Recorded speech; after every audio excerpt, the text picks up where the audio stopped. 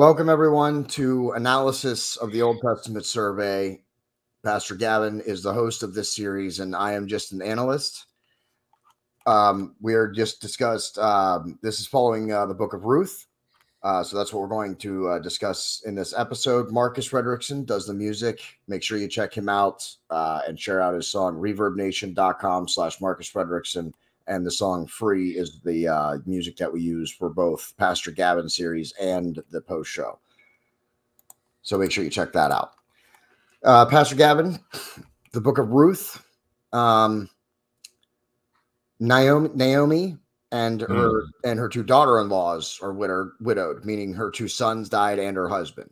Right. Yeah. And that happened. Where were they at the time that happened? They were in Moab, east of Israel. Yeah. Okay. Yeah, so that was one of the neighboring nations of Israel. Yeah.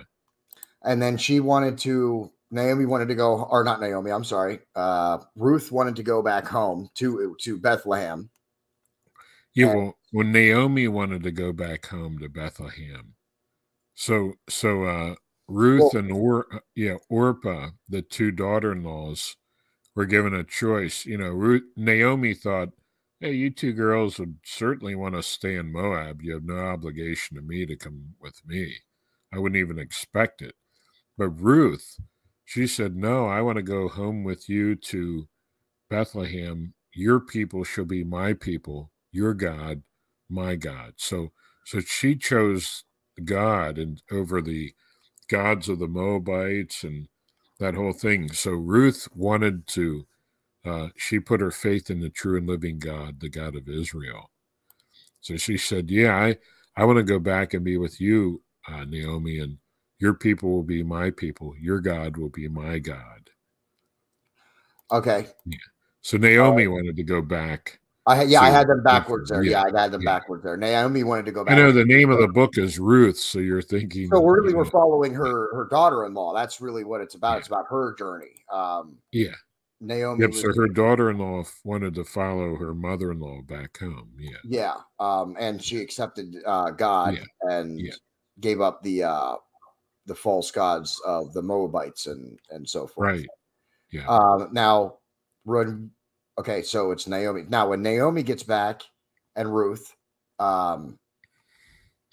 she offers to marry Boaz in order to buy her land back. Yeah. Yeah. And that's another part of it was if a woman in Israel was married and her husband died and didn't have any children, it was customary that a close relative, preferably even the brother, would marry the widow, and the first child born, the first son born, would be declared to be the son of the one who died. It was it's called levirate marriage. And it's just the way they did things back then. Yeah. Well, some of that, I mean, even marrying a brother or a sister, as you know, if you could find some of that in our own American history. I mean, long ago, usually more towards when we were the colonies and stuff before we actually became the United States. But that was a kind of a custom even up till, you know, when we founded the country. Yeah. So this would be like, marrying your brother's widow. Yeah, which happened a lot during, especially after the Civil War and stuff. Yeah, sometimes people would do that. Yeah, the Revolutionary and Civil War, that did happen even in this own country. So, and it's not, I mean, that's, it's okay to do that. Yeah. Now, Ruth, now correct me if I'm wrong, but Ruth basically tells Naomi to get busy with Boaz. She sends him to his feet. I understand. Yeah, she's coaching him. Yeah, she's coaching him. Yeah. But that's basically what she was telling her to do, really. Like, hey, go marry this guy and we'll get our land. You can get your land back. So even her own daughter-in-law was supporting her and right. And it wasn't just about getting the land back either. It was more than that. It was like, this would be good for Ruth to have a husband. Like, her husband died. Yeah. And so this would be good for her future. And so it was important to get the land back for Naomi's family, but it was for Ruth also. Yeah. Right. Yeah. So Okay. this would ensure a future and security for Ruth. So it was Okay. a loving thing, Yeah. not sheer manipulation just for the land. No, no, Yeah, no, no. Yes, it was. Yes, yeah, I don't want to. Yes, don't confuse any of our viewers. It wasn't just manipulation for the land or yeah. whatever. This Yeah. was I for the mean, you weren't family. saying that, but I'm just in case anyone Yeah. gets that idea, Yeah, or just in case anybody did think I was trying to say that. Now Yeah, you were talking about the kinsman. That's with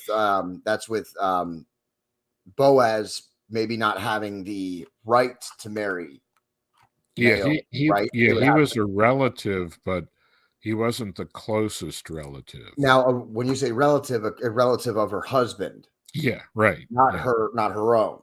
right.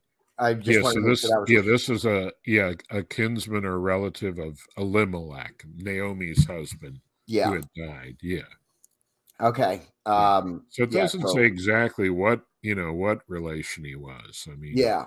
a Now with cousin or I don't know. so It just Boaz says was kinsman. was relation to Naomi's husband, Right. Yeah. Her late but it husband. had to go through another one that was closer. Yeah. Yeah. He had the first right. This other guy who was a closer relative had the first right. Okay. But he said he wasn't able to. So. Yeah. Okay. And then, well, that's basically just a couple of the points that I wanted to touch on there. The book of So Ruth now follows. let Go me ahead. just say one more thing. Yeah. So so Naomi and Boaz were from Bethlehem, Oh, yeah. and so they were the ancestors of King David. So I want David, to, what's that? if I can, what is you went over it right at the end, but Ruth, who did she end up marrying, or do we not get that information? Ruth married Boaz. Oh, Ruth was the Yeah, one that married Boaz, not yeah, Naomi. no, no. Oh, see, there you go. I was confused about that right there. Okay, so Naomi wasn't the one who married Boaz. It was Right. Ruth. Ruth did, yeah. Okay, okay, all right. Well, Yeah. that makes a little more So sense now. Naomi was just coaching Ruth. Yeah, okay. Hey, So I have that here's backwards what you there. should do. Now here's the significant part of it. Okay, so King David was from Bethlehem, Yeah, right? And so Micah the prophet, about 500 years before Jesus was born, he said, "Thou Bethlehem of Ephrathah, though thou be little among the princes of Judah, out of thee shall come forth who shall be governor, who shall rule my people Israel." So, in other words, Micah the prophet was saying that Jesus would be born in Bethlehem. So, when Jesus was born, remember the angel said to the shepherds, "Unto you is born this day in the city of David yeah, a Savior, which is Christ the Lord." So the shepherds said, "Hey, let's go to Bethlehem and see this glorious thing." And remember the wise men, they came to Herod. They said, "Where is he who is born King of the Jews? For we have seen his star in the east and are come to worship him." So Herod said to the scribes, "Where do the scriptures say that the Messiah would be born, the King of the Jews?" And they looked at Micah 5, verse 2, oh, in Bethlehem of Ephrathah. And there are two different Bethlehems in Jesus' day when he was born. okay, One in Judah, where David was from, but there was one in, the northern area of, northwest of the Sea of Galilee. But Micah specifically said Bethlehem of Judea. So it's that's part of the significance too. yeah. That he You know, specified which because yeah, even in America right now, there's towns that have the same name. I mean, you can even find right. 4 or 5 cities in the country that maybe have the same name. Yeah, So it's and not that's uncommon. yeah, and that's one thing that identified Which one? Jesus as the Messiah. That he was a descendant of King David, and he was born in Bethlehem. So Yeah, that's all right. So now take us through. Can you take us through the line again from Ruth and Boaz to King David? uh, Yeah, so here it says, well, this is at the end of the end of Ruth. When I know you Yeah. just said at the end of the episode. I just thought it might be worth going over one last time before we close out of our after show to follow the line. Right. It says, okay, so this is from the tribe of Judah. Okay, so Judah, he had a son named Pharez, begat Hezron. Hezron begat Ram. Ram begat Aminadab. Aminadab begat Nahshon. Nahshon begat Salmon. Salmon begat Boaz. Boaz begat Obed. Obed begat Jesse. And Jesse begat David. So King David, if I counted that right.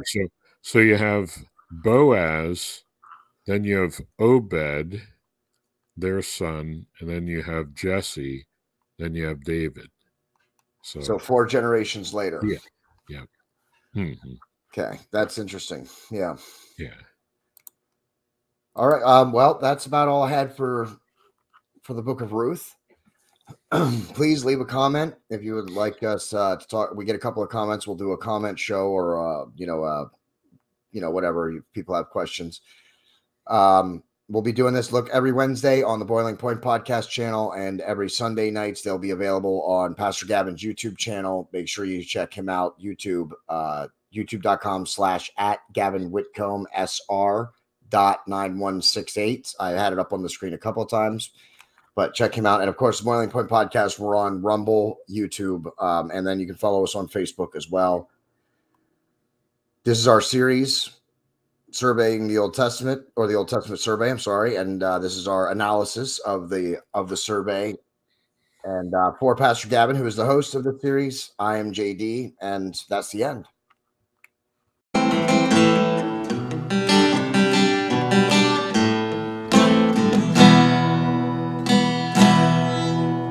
What wondrous love is this, oh my soul, my soul? What wondrous love is this, oh my soul? What wondrous love is this? Here comes the Lord of bliss, to bear the dreadful curse for my soul, to bear the dreadful curse for my